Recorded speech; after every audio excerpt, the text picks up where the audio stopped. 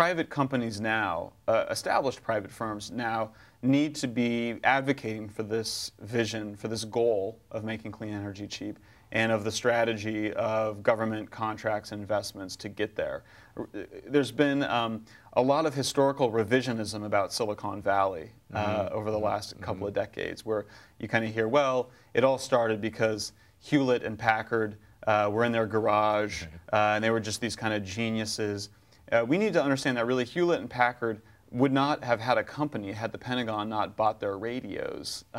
back during World War I, and that that really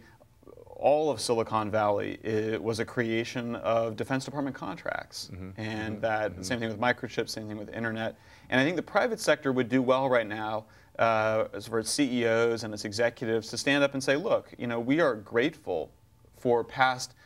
taxpayer investments in our industry, and we want to acknowledge and recognize those investments, and we want to ask that you make new investments, this time in the new cutting-edge energy technologies. And I think the private sector is now ready to say that. I think that they had been a bit more reluctant to play that role, and I think a lot of them kind of got swept up in this fantasy that we would just have some pollution regulations and we would take care of global warming with a price on pollution. I think that the private sector is now really starting to recognize how important federal contracting was for its existence, and I think that there's a lot of CEOs and executives, especially from the high-tech companies, that are going to be ready to speak out.